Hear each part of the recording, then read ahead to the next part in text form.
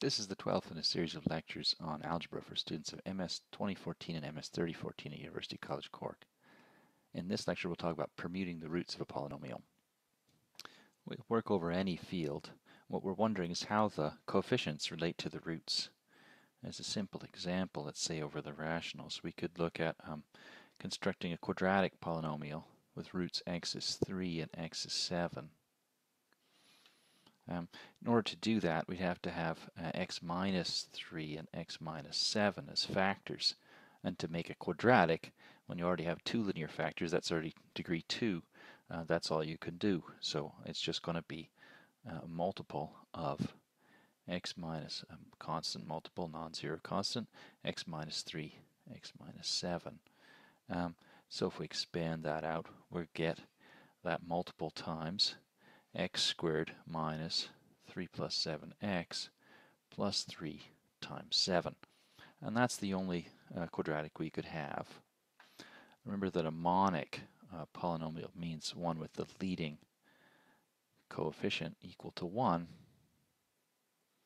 So if we make that monic, then it's uniquely determined that it has to be the unique polynomial with these two roots, the unique quadratic with these two roots, is x squared minus 3 plus 7x plus 3 times 7. Of course, we can always make anything monic by dividing off the whatever the leading coefficient is. If we had some polynomial, say, as an example, say 3x squared minus 4x plus 1, we could always divide by 3, and over any field we can always divide by whatever the leading coefficient is.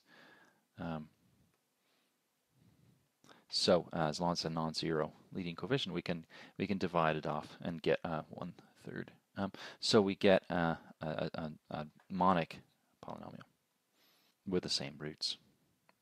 Using exactly the same idea, we can ask, what if we wanted the roots not to be 3 and 7, but what if we wanted them to be x equals some number, let's say r, and x equals some other number s? Or over an arbitrary field, we could ask for roots r and s in a quadratic polynomial, monic quadratic. And of course it would have to be this guy, x minus r, x minus s. And if we expand that out, we get x squared minus r plus sx plus rs. So we're beginning to see some kind of expression in terms of the roots. How do we calculate the coefficients in terms of the roots? The same idea would work if we wanted 3 roots, a cubic with 3 different roots. We had r, s, and t. Then we could simply multiply the linear factors together and expand out. And we get x cubed minus r plus s plus tx plus rs plus rt plus st x squared, and then minus rst. And we start to see some sort of a pattern here. The first thing we see as our pattern is that these coefficients here, we've got, we've got a coefficient of 1 because it's a monic polynomial.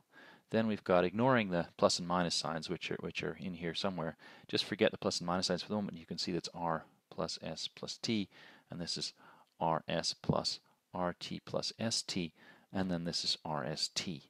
So we begin to see a pattern. These are the sums of products of different pairs or different triples, single, double, triple choices. So we take all possible products of 1 at a time, all possible products of 2 at a time, all possible products of 3 at a time. They have to be 3 different ones. We don't get r squared s. We don't do the same thing twice.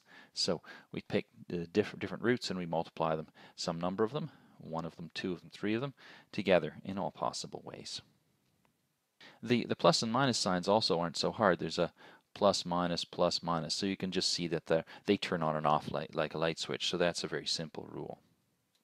So we can give this a name.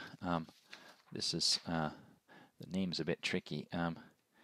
It's due to someone known either as Vieta or so this is Vieta's formula, also called Viet.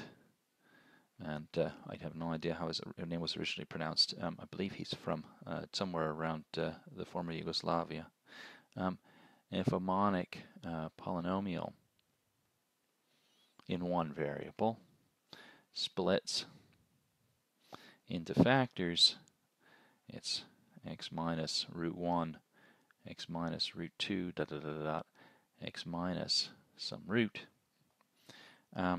then, of course, r1 to rn, those numbers that are in here, are the roots. And the coefficients are, well, we're going to get various products. So p of x is going to be x to the n minus a1 x to the n minus 1 plus a2 x to the n minus 2 plus, well, minus da da da da da da da da, and there'll be some plus or some minus a n minus 1x, and then a plus or a minus a n. And so we can see that, ignoring the plus and minus signs, let's just see what the a's are, where a1 is the sum of the roots r1 plus r2 plus dot dot dot plus rn. A2 is the sum of products ri, rj, I less than j. I'm picking it less than j, so it never overlap, and I don't put the same product down twice. And then A3 is the sum I less than j less than k, ri, rj, rk, triple products, and we make sure they're all different products by making sure we don't repeat. We can always sort them into order, I less than j less than k, and so on and so forth. So this is a bit trickier when you try and write down what's ai, the ith term. It's going to be a sum. Let's say j1 less than j2 less than dot dot dot less than ji, a sum over all possible choices of that many indices, I indices, in order, are j1 dot dot dot dot rji, and so on and so forth. And then finally, a n minus 1 is going to be, you'd have r1, r2, dot, dot, dot, rn, but cross out the r1, r2, dot, dot, dot, dot, sorry, dot times dot, dot, dot, rn, cross out the r2 plus dot, dot, dot, dot, all the way down to r1, r2, dot, dot, dot, cross out the rn. And then finally, an is r1, dot, dot, dot, dot, dot, rn, all of them multiplied together.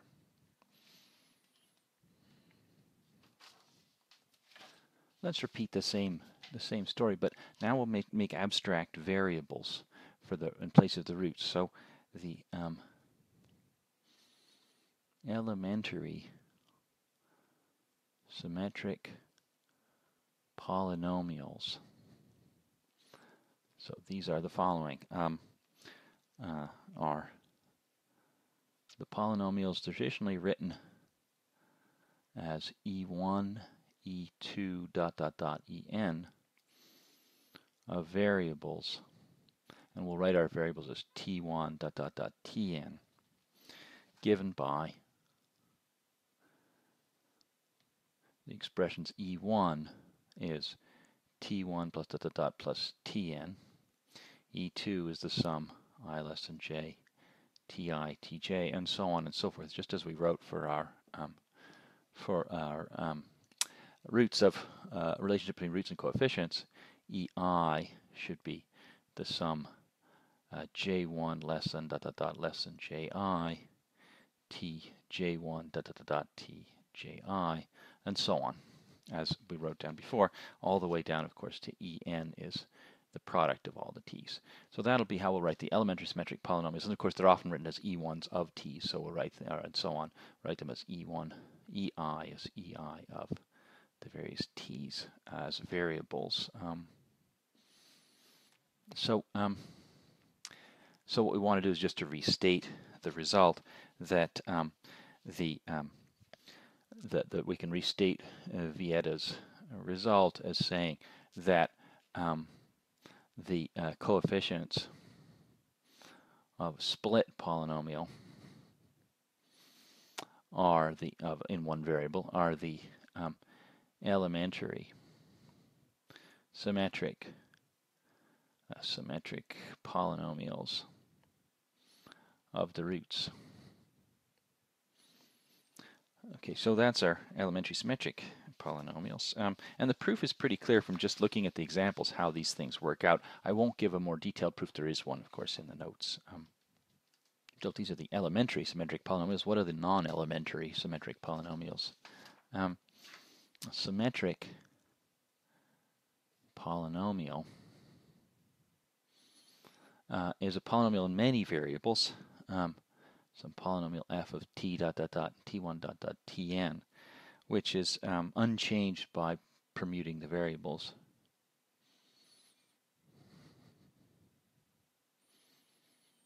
Any permutation of the variables, the t1 to tn. And so the elementary symmetrics are obviously that way because they really depend on their coefficients calculated from the roots. You take the roots of the polynomial and you calculate the coefficients. But if you change the order of the roots, it's still the same polynomial. It still has the same roots, so it still has the same coefficients. And so we can see that the elementary symmetrics must be invariant under permutations. And of course, they're sort of obvious when you write them out. E1, the first elementary symmetric polynomial, is just the sum of the roots, and then so it's clear that if you change the order, it's still, you still get the sum the same. So we want to sort of make an abstract polynomial with the given roots. Well, let's let pt of x be x minus t1, x minus t2 dot dot dot, x minus tn, where I'm writing here t to mean all the t variables put together into one vector, and x, of course, just a single variable. So that's going to be a polynomial of a single variable x with these t's, and those will be its roots. So similarly, since we've collected the t's up into a vector, we'll collect the x's up. We'll let e of t be e1 of t dot dot dot en of t, the elementary symmetric polynomials put into a vector. So we conclude something sort of obvious about these things because they're given by taking the roots and computing out the coefficients. The following elementary fact, which is that if for any vector, so C is a vector of entries over any field, if we take the elementary symmetrics, there is a vector R, let's say is R1, a vector of possible roots over a finite field extension, maybe not in the given field, but in maybe after we take some extension, so that E of R is C. What does that mean? These should be the roots and those should be the coefficients, so they're called C for coefficients and R for roots. And the proof is just almost obvious that you let p of x be the polynomial with those coefficients, x to the n minus c1x to the n minus 1 plus c2x to the n minus 2 dot, dot, dot, dot, dot, plus minus 1 to the n cn, the obvious polynomial. And then, of course, what you're looking for is it has roots in a splitting field.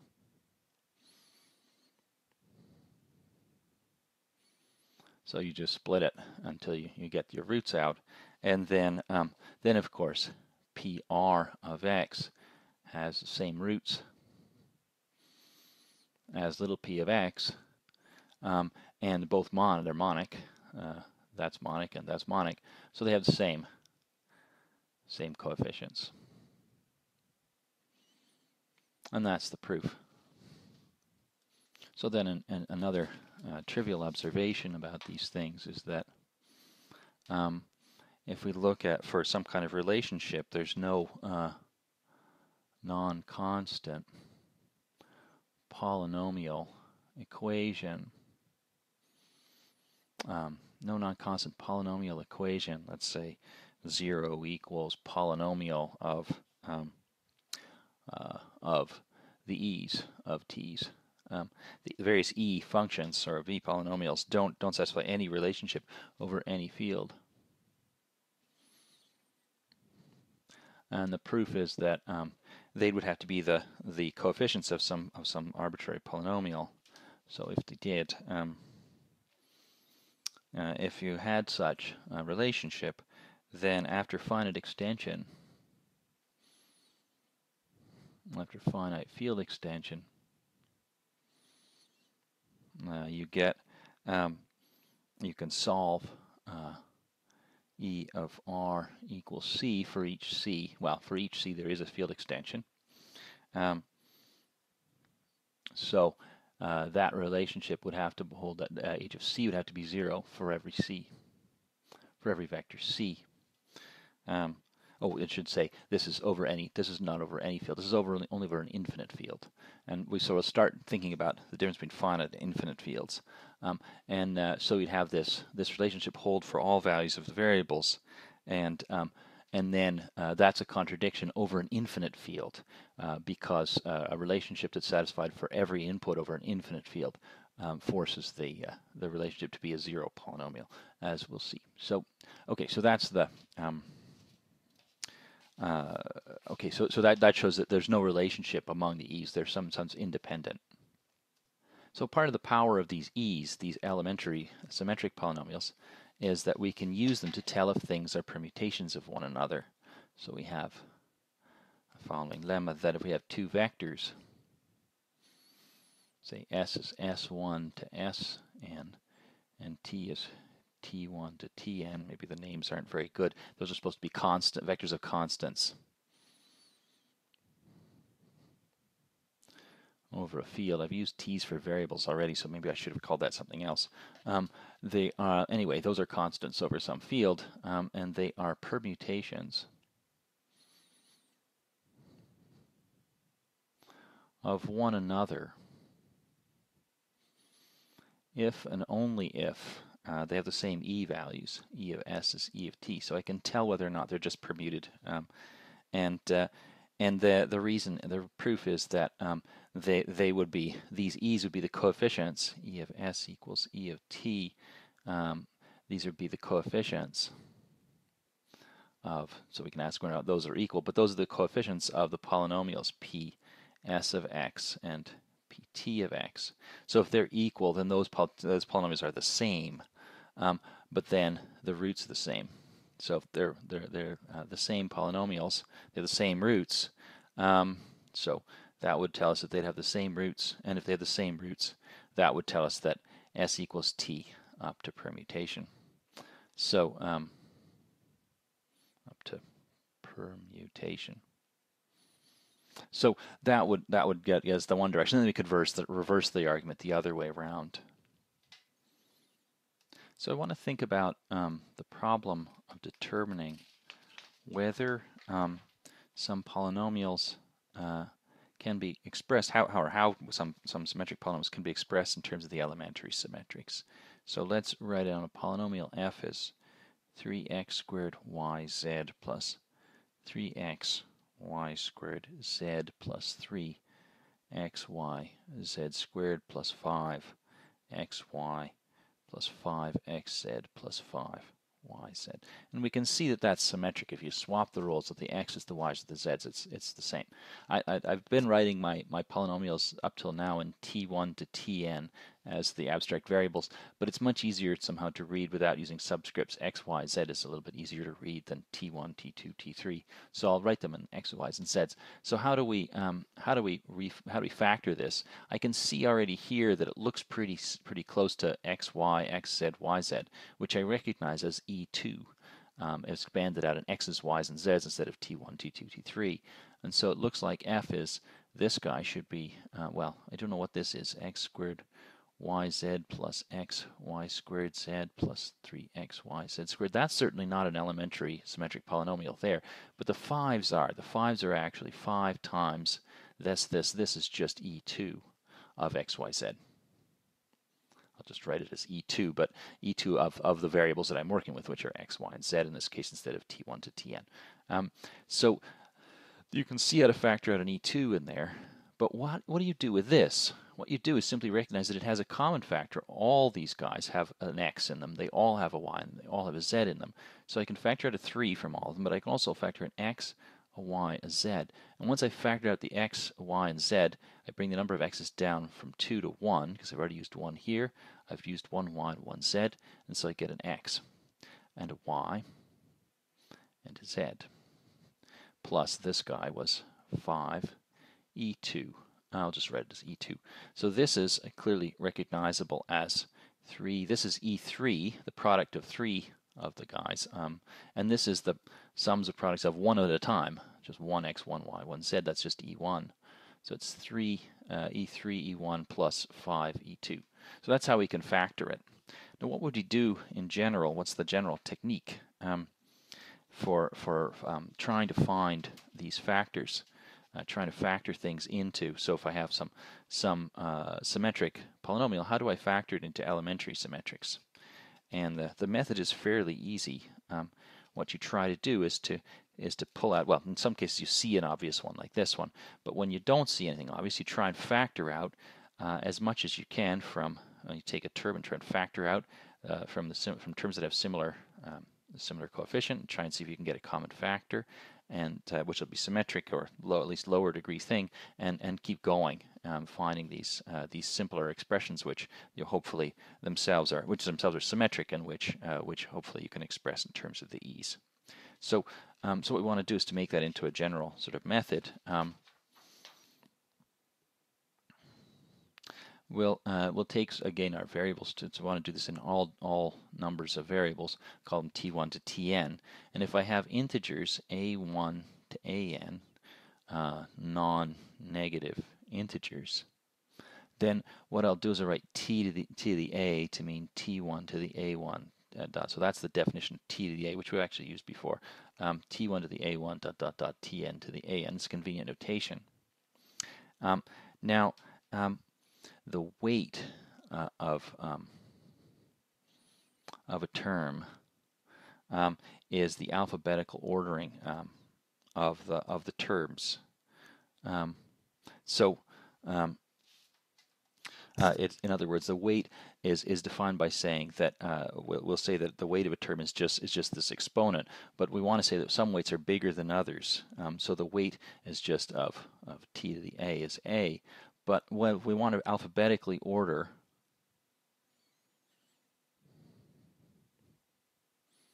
so what do I mean by alphabetically? I mean that by the t1 coefficient, the t1 term a1, and then use the t2 coefficient, or t2 power, I should say, not coefficient, power, t2 power to break ties among t1 powers, and so on. Use the t3 to break ties among t1 and t2, and so on and so forth. So let's just see how we do it. It's easier to actually do it than it is to say how to do it. If we look at a t1 to the 5th, t2 to the 3rd term, that has higher weight. What really matters is whether the weight is higher or not. Higher weight than any of t1 to the 3, t2 to the 5. We do it in the other order because we take the t1 coefficient first, and that's a bigger t1 coefficient, so it wins. Or what about t1 to the 5th, t2 squared? Well, that has the same t1, so we have to look at the t2s to decide, and then the t2, this one wins because it has more t2s. And also, if we did t2 to the 1000th power, this still wins because we look at t1s first and then we look at t2s. So this one has more t1s in it than that, so it wins. So now count the number of t1s first and see which one wins, and then if it doesn't tell you, go to the t2s and so on and so forth. So that's how we can decide. So let's, as an example, look at the highest weight terms in E1. E1 is the sum of the t1s plus t2s plus but it's the t1 is the highest weight term in E1. E2 is the sum of the t1, t2 plus t1, t3 plus but this is the highest term. All the other terms are lower terms because they either have the same amount of t1 and worse in the next, no t2, or else they have no t1, and so they're lower weight. So these are the highest weight terms. E3 has highest weight term, has t1, t2, t3 plus lower weight terms. And remember that products in the e's are all distinct. You don't get a t1 squared. You only get t1, t2, t3. Once you use up the t1, you're not able to use it again. And so those are our highest weight terms, dot, dot, dot, dot. And en has highest weight term. Well, it has only one term. It's the whole term. Okay, so those are our highest weight terms of each of the e's. So let's look at an example, again, of a symmetric polynomial and see what we could do with it. Let's start off with, so as an example, we'll just take f of x, y, z. Again, I prefer letters rather than t1, t2, and so on when I'm writing examples out, but you could call that t1, t2, t3 if you wanted. So this guy's going to have 16 x's, 9 y's, and 7 z's plus worse terms than that. Okay, so so that'll be our. We'll assume we'll just write down the highest weight term, and then the lower weight terms. Now, what are we going to do with this thing? We simply look at its highest weight term. We don't have to look at the other terms. We just can already see that everybody here's got at least 7 of everything. We put the highest weight, then the next, and so on. So we've ordered it by picking as much x as possible. Everybody else here has lower x or the same amount of x and lower y, and so on and so forth. So so what have we got? Well, this means that our terms have to have at least 7 of everybody because there's 7 z's. So we can write them as x to the 16 minus 7, y to the 9 minus 7, and then x to the 7 minus 7, which is no x's. And then factor out 7 from everybody, x, y, z. 7 plus other terms. And similarly, now let's simplify that. So that's x to the 9, y to the 2, and then x, y, z to the 7 plus the dot. Now there's at least 2, there's 2 y's here, and there's 2 x's here, so there's at least 2 in everybody here, so we'll factor those 2 out. So we've got x to the 9 minus 2 times, we'll take all 2 y's, and we get x, y to the 2, x, y, z to the 7 plus da da da da. So what have we got? Simplifying, we've got x to the 7, x, y to the 2, and then x, y, z to the 7, and then lower terms, lower weight terms. So these are this is just the highest weight term, and we've computed out for it how to decompose it into these pieces, how much x, y, z it has, how much x, y, and how much x. And what we're going to notice, though, is that, of course, E1 is x plus y plus z. So we could just say that it's x plus lower order terms. E2 is x, y plus lower order terms or lower weight terms, and then E3 is x, y, z. Exactly. So that's going to look like E3. And so putting that in here, we get f is, well, this thing looks like an E3 to the 7. This one looks like an E2 squared, at least as far as the highest weight term. It has the same highest weight as this has the same highest weight as this, and this has the same highest weight as E1 to the 7, and 6 of those, plus and so on and so forth. And so if I take this and I subtract it off from f, what I'll find is that I get exactly this term get knocked out, and then there's the remaining terms are of lower weights. So that gives us a method to actually calculate these things. We just have to take the highest weight term. So as we did, go back over it, we took the highest weight term and plus lower weight terms. We only had to work out how much x, y, z it had in it. That's how much E3 it has. So how much x, y, z did it have in it? That's how much E3. And then once we've done that, how much x, y? That's how much E2, and how much E1 is what's left over. So and then after that, these two expressions clearly agree. These two agree exactly up to lower weights. And so that 6 becomes a 6, and they have to agree up to lower weights. And so we keep going, and by induction, we can somehow work out what the lower weights should be.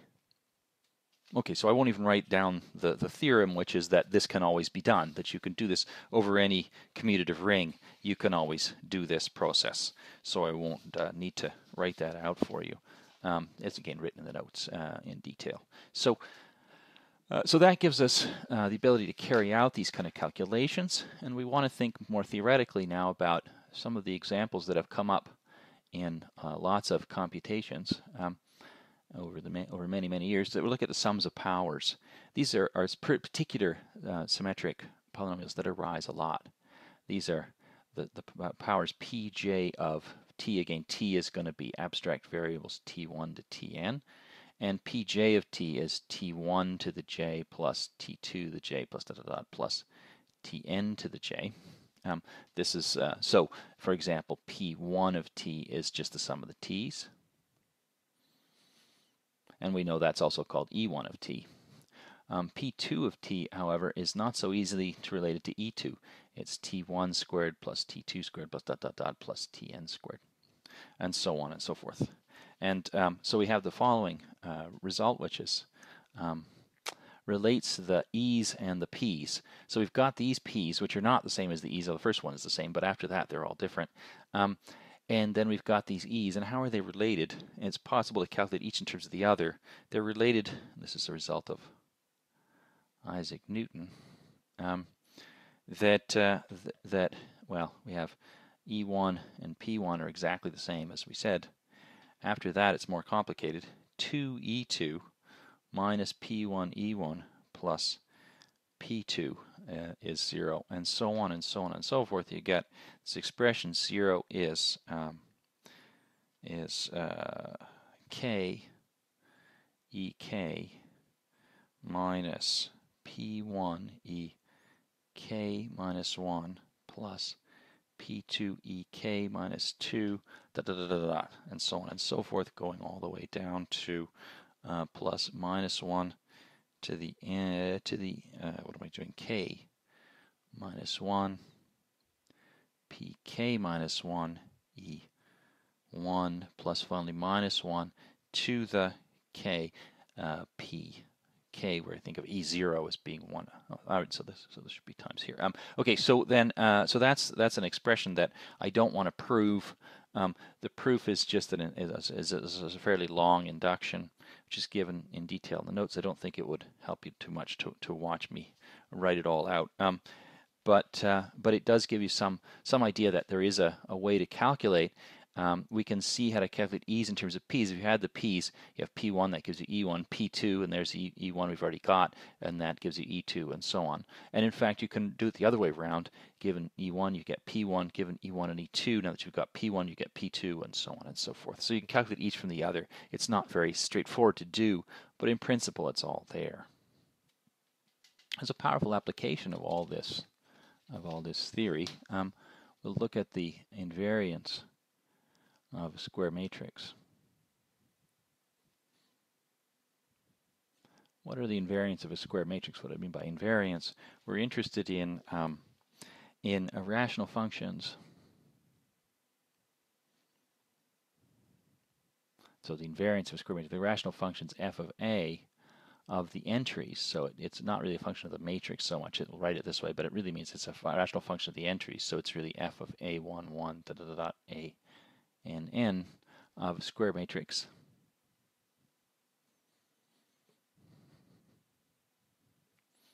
A,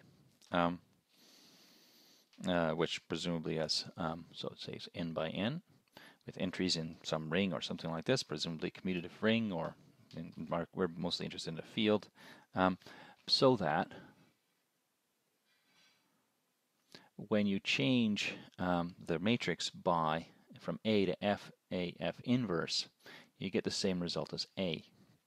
And for any invertible matrix F over the same field or whatever we're doing.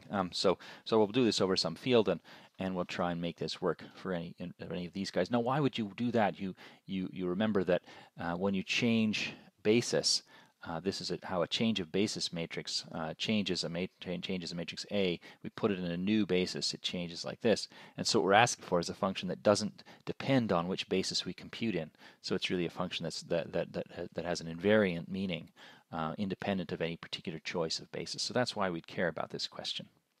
We can come up with some simple examples of these kinds of objects. You'll recall if we have, so again, our matrix is some n by n, some square matrix over some field. You recall that the characteristic polynomial is this, or maybe it's It depends on who you learned it from. Up to sine, it's either this or the other way around. Some maybe the sine's the other way around, but it doesn't really matter for us. And it's traditionally written something like chi a of lambda, or maybe pa of lambda. It's called the characteristic polynomial. And that's something you learned about in linear algebra, to calculate the characteristic polynomial. But it's a polynomial depending on the entries of the matrix A. And so it can be expanded out as a polynomial. And we'll give the names, which hopefully will be easy to remember because they're similar to the names we've already used for the various entries of this polynomial. It's a polynomial lambda, so we've got to write out that's the constant term in lambda, and then there's going to be minus. There's something called en minus 1 lambda, the linear term in lambda, plus plus minus 1 to the n minus 1 e1 of a lambda to the n minus 1, and then finally plus minus 1 to the n lambda to the n. Okay, so there's no e term here because this is going to be exactly minus 1 to the n times lambda to the n. You can see by looking here at, if you'd set a to 0, you'd get determined minus lambda identity, which is exactly this term here. So the term with no a's in it. So you can see that there are going to be some coefficients in front of in the characteristic polynomials, which are some expressions here, some e, n, and so on and so forth. And they've got these names for a good reason. These are called the e1 of a to the en of a are called the symmetric, the elementary symmetric polynomials in the eigenvalues. And we'll see that that's what they are. Well, actually, it's fairly easy to see that's what they are using linear algebra. In other words, if you don't know A, but you only know its eigenvalues, you can plug into the usual elementary symmetric polynomial those eigenvalues of A. Instead of plugging in the matrix, all the entries of the matrix A, just plug its eigenvalues into the elementary symmetric polynomial. And that'll give you these. We know that's true because we know the characteristic polynomial only depends on the eigenvalues of A. So it really doesn't know anything about A except its eigenvalues.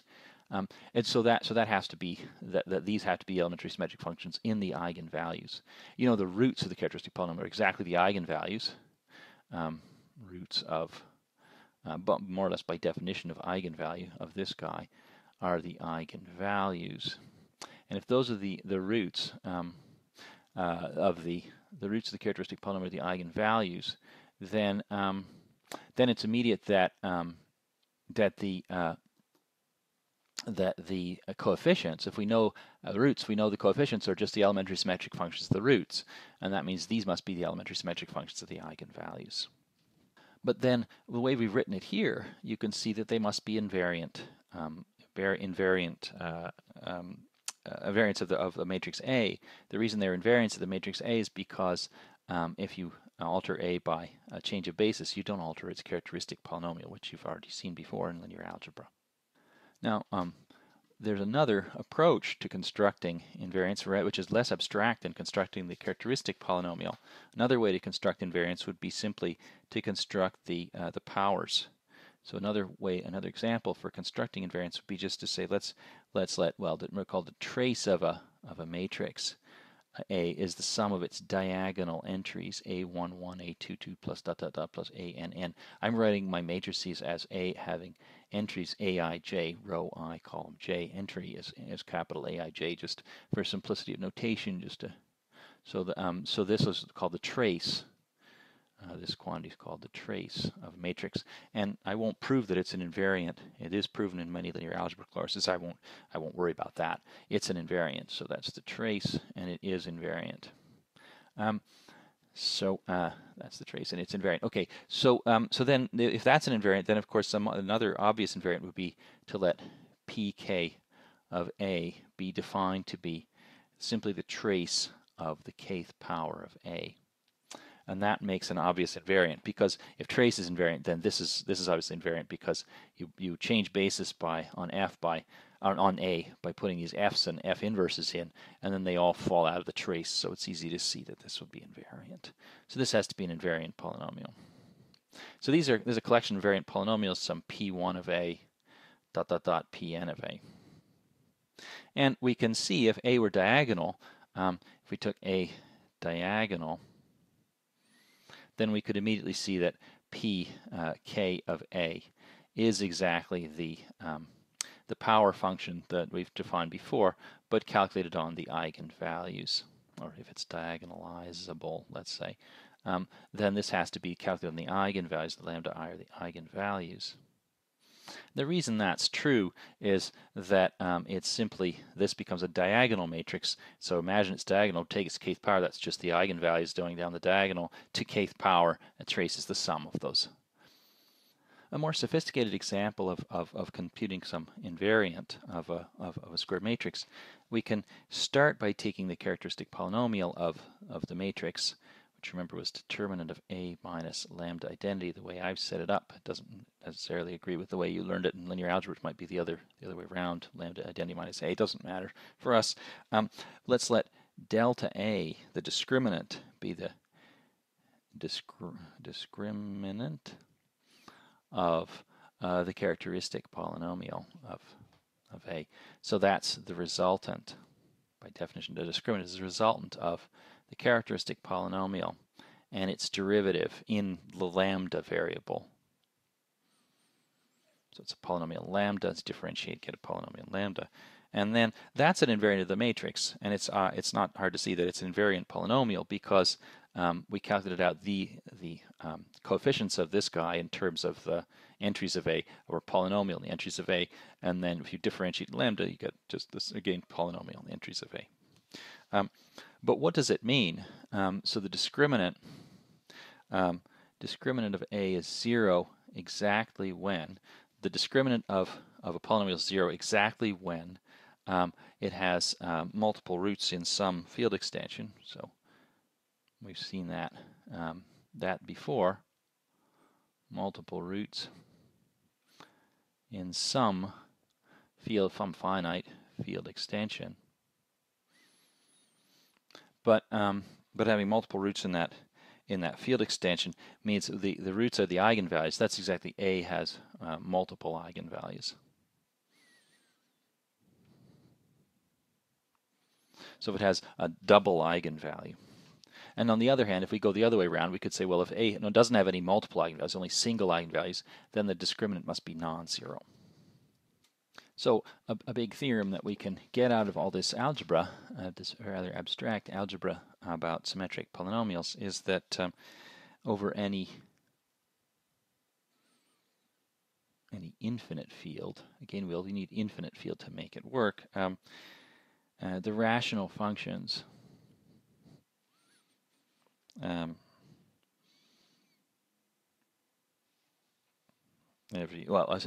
the invariant rational functions of a matrix are exactly the rational functions of the elementary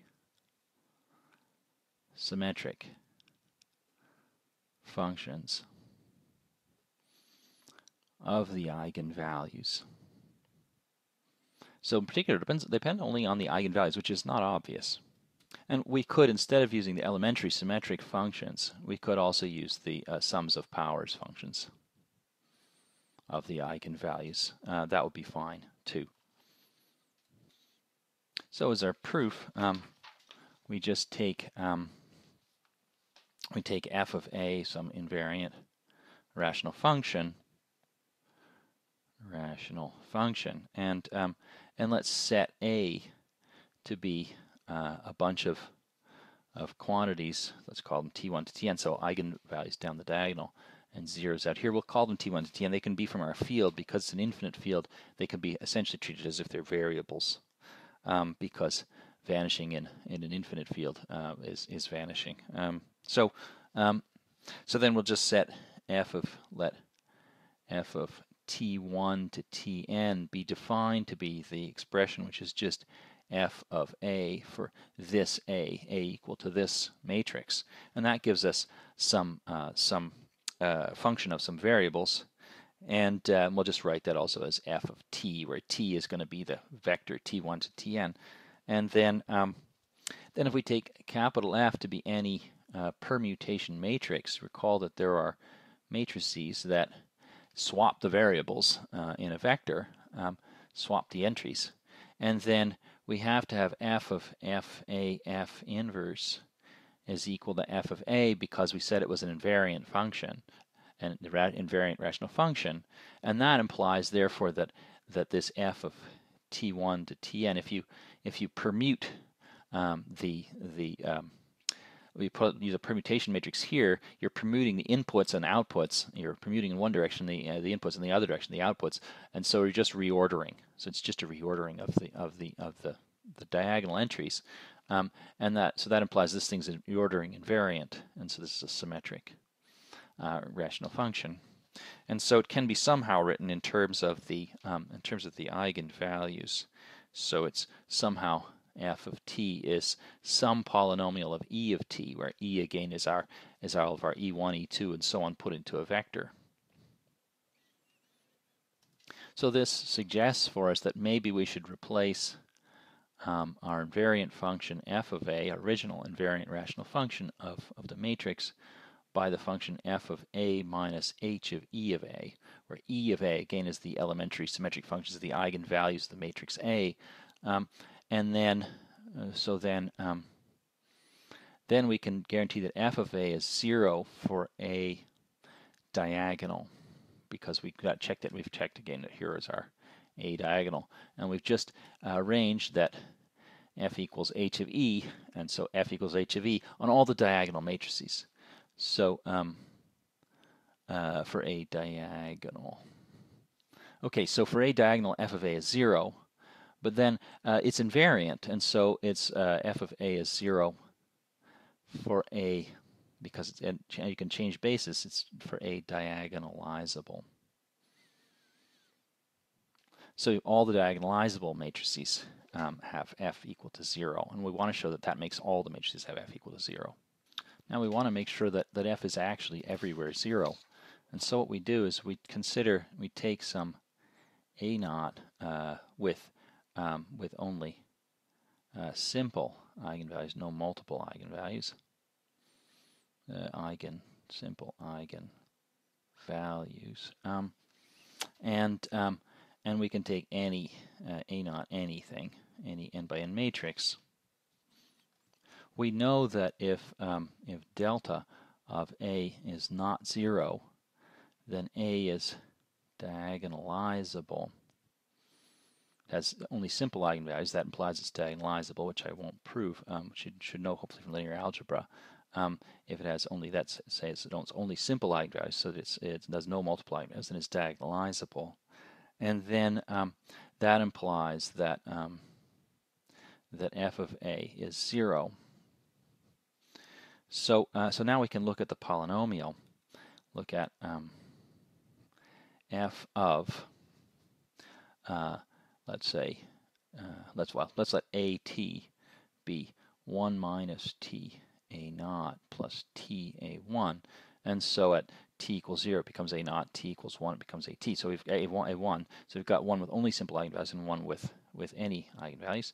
And what we've got is that at t equals 0, we know that delta a0 is not 0 because it has only simple eigenvalues. So f of a0 is 0. Now consider the polynomial, which is t mapping to f of at, and that's going to be is 0 at t equals 0. But let's see. So what we want to show is that it's 0 everywhere. So we can also look at the polynomial t goes to delta at. Again, that's a polynomial in t, and it's 0. It's not 0 at t equals 0, and therefore, since it's not 0 somewhere, and it's a polynomial of one variable t, and so it's not 0 at all but finitely many, has finitely many roots, and it's all but finitely many values of t. But if it's not 0 somewhere, we've said that that if it's not 0 somewhere, then f is 0 there, so that f of at is 0 at all but finitely many t. But there's an infinite field, so there are infinitely many t's, and it's got to be vanishing for all but finitely many of them, so it has infinitely many roots, roots in t.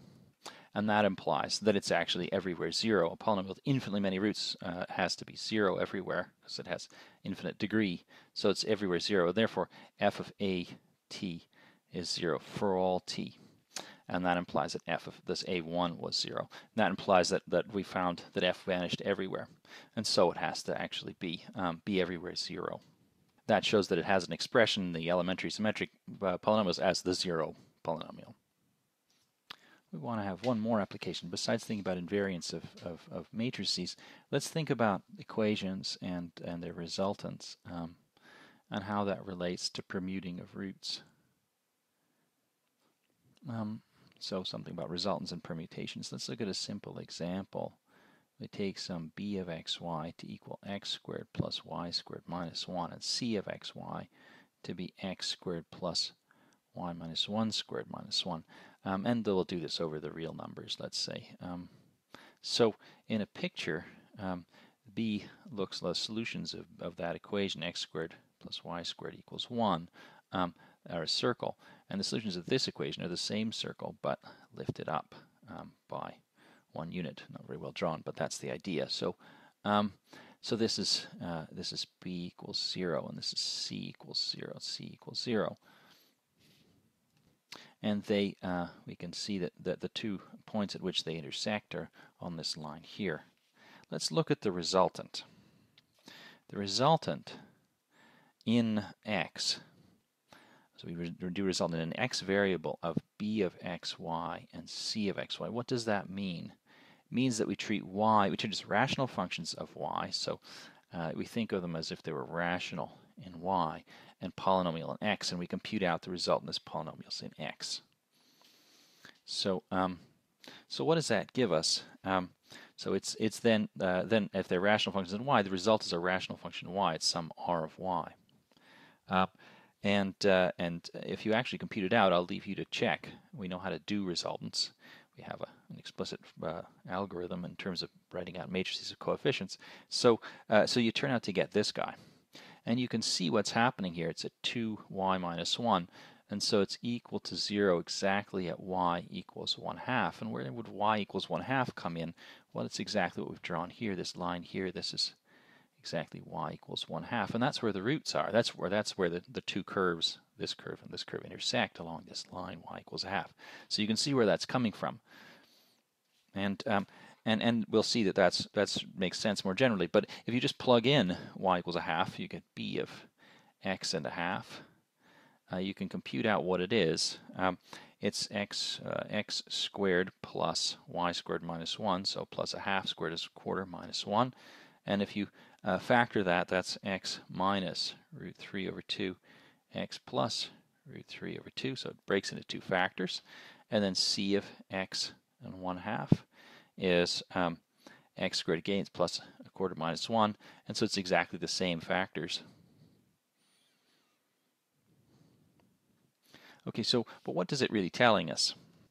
What we're finding is that, in fact, this resultant vanishes because there's a common factor. That's what resultant tells us. It tells us when b and c have a common factor, which values of y would make these polynomials in x have a common factor.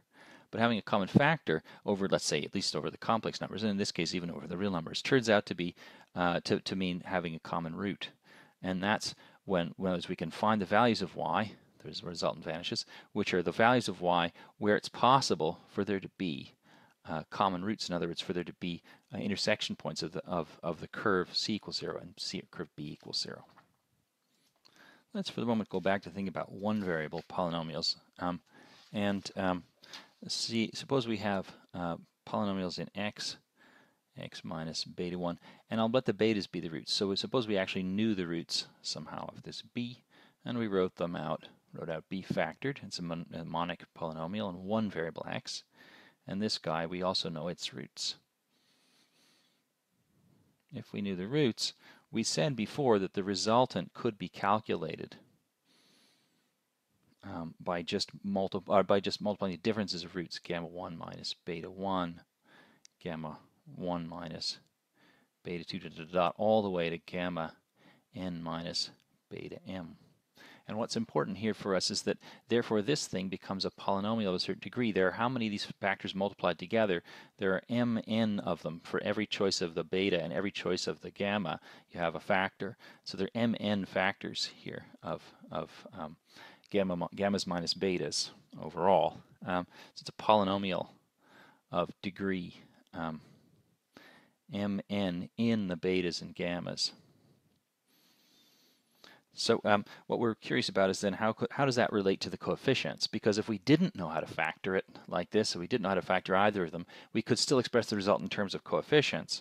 But what would be the relationship between the resultants, the relationship in coefficients, and the relationship between it, well, and its expression in roots? So if we think about it in terms of coefficients, we know that b of x as a polynomial, according to our general Vieta theory, is it's going to express itself as elementary symmetric functions, all the way down to minus 1 to the em of betas. So we go higher and higher up the e's as we go lower and lower down the numbers of x's. And the same thing with the c's, x to the n minus e1 of the roots of c. This should be n minus 1 plus minus 1 to the n times en of the gammas. So that's how we could write the relationship between the roots and the coefficients. So we had the roots up here, and we calculate out the coefficients in terms of the roots. So note that each ej of beta is degree j in betas, in the various roots beta. Now, suppose we don't know the betas and the gammas. As I said, we might imagine that we don't know them, that we just know that we have some coefficients, some xm plus some bm minus 1, x to the m minus 1, down to some b naught, and we have some c of x, which is just some polynomial with some coefficients. We'll assume they're both monic to make it easier. So we have some polynomial with some coefficients. How do we figure out how to talk about the resultant? We've written here a formula for resultant, very nice formula for resultant in terms of the roots, but we'd really like to understand the relationship of the resultant and the coefficients. These are our coefficients rather than roots, because often we face a polynomial where we have the coefficients, so we don't know what the roots are. So what we're naturally led to think about is, because each coefficient is of degree j in the betas, we want to say we define the weight, we're using the word weight differently here, of each bj is to be defined to be j. So that this guy will be thought of as having, is not j, is m minus j. Sorry, to fix that I should probably change these, make that b1, this be bm, this will be c1, this will be cn. That way our m and n will match with our coefficients of our e's. Okay, so the degree of beta j is j. The weight. And the weight actually is, of course, the degree. So it's equal to the degree in betas over the splitting field when we split. If we split the polynomial, then it does have these betas, they start to exist, these roots come into being, and then the degree and the weight are the same. It's just another word for degree. But when we don't know anything about the betas, if you have a polynomial for which you don't know the betas, you still know the bj's, you know its coefficients, not its roots, it still has well-defined weight. And we extend this definition to the obvious. We have a monomial in beta j's, in bj's. Take any monomial in the bj's and you define its weight is the sum of the weights of each individual powers, and so on. So if you multiply bj's together, you get a notion of weight. So we can then define the weight of any polynomial in the bj's. And we'd simply define it exactly as you'd expect, that the weight of the polynomial of bj's is exactly given by taking the largest weight of any monomial and the weights in the monomials are just the sums of the weights in the individual BJs. That way, the degree, when you do split the thing, if it does split, its degree in the betas will be exactly its weight. So, maybe write that down. So, if b of x splits over some given field, then weight of any polynomial in the BJs, in its coefficients, is degree in the betas. And so what we have is the obvious fact that the resultant must therefore have the sort of fact that you'd probably guess at this point, which is that lemma that the resultant of the b of x, c of x, is has every term in the b's, bj's, and cj's, the coefficients of weight, all the same, m times n. And that's just from expanding out.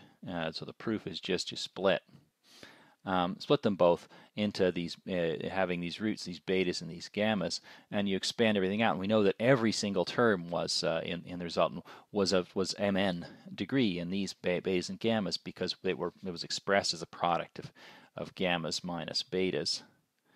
And so we know exactly that all the terms turn out to be mn's. But it could somehow be expressed in terms of the coefficients. After all, the computation of the resultant is not done by finding the roots. It's done by actually using the coefficients of the polynomial. So it's expressible in the coefficients, and as the coefficients, it must be a polynomial of exactly this weight mn.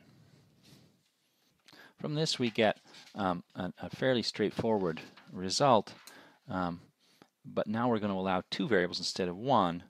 So suppose that b of xy and c of xy are degrees m, and n respectively over a field.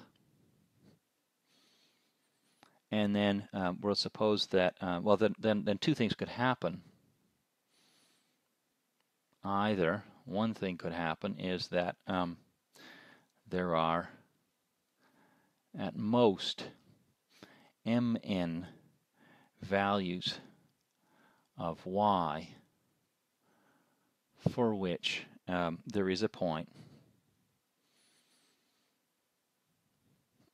x naught, let's say y equals y naught, x y naught, for which it's possible to find an x y naught with 0 equals b of x naught y naught, and also equals c of x naught y naught. So being on both curves. When we drew these curves in the plane, we were saying we'd have some b equals 0, some c equals 0 curves, and we want to know how many times do they intersect, and we count how many y's there can be for which there's a point of intersection. Either that, and result vanishes there. The resultant vanishes there. That's which is this r of y. We said the resultant in x is a rational function of y, and a polynomial in y, and it vanishes there. Or the other possibility is that they have a positive degree common factor.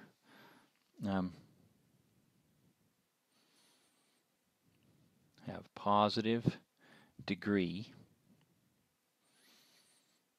common factor as a polynomial in xy. Okay, so that's what's going to happen. Either there's going to be a common factor, or else we're going to be able to count out all these different y's for which there could be an x where they'd intersect. And I want to say that if b of xy and c of xy are homogeneous,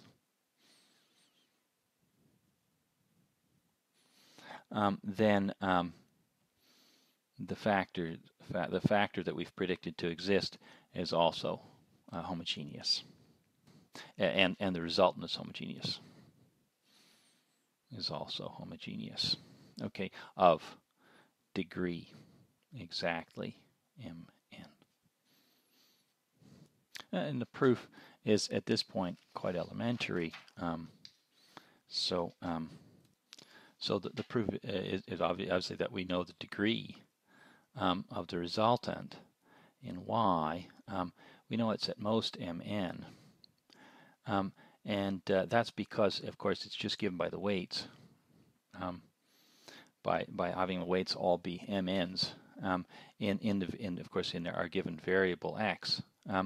And we also know that the weights exactly reach mn, exactly reach this maximum mn exactly when every single factor doesn't drop down, and so in the homogeneous case it'll exactly match. So the resultant will vanish when there's a common factor.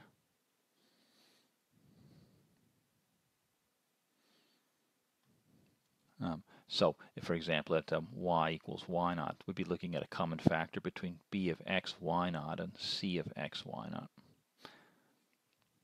So if there's no common factor, there's clearly no common root. But if there is a common factor, then of course there's a common root at least over some extension of the field, some finite field extension.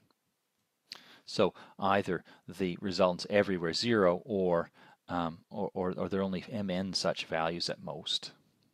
And if there are, if the reach that if it's more than mn, then you have the resultant everywhere 0. And resultant everywhere 0 means you'd have a common factor with coefficients which are rational. So resultant is everywhere 0. That's exactly that. There's a common factor, but it's in it's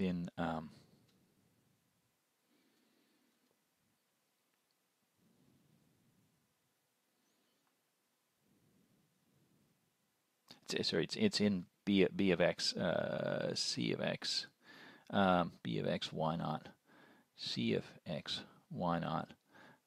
But that's as rational functions in y, polynomial in x, and then we can just apply the Gauss lemma to get us back to polynomials in x and y, having a common factor polynomial. For the case of homogeneous polynomials, every bj of y factor, if we think of b of x, y, as a sum of coefficients, which are rational y times powers of x, this guy is of degree either vanishes or it's exactly degree j. Sorry, it's directly, what am I saying? M minus j, and so you get exactly that it occurs in the resultant with exactly degree. So the resultant has exactly degree, exactly mn, or vanishes everywhere. In the next lecture, we'll talk more about the structure of rings.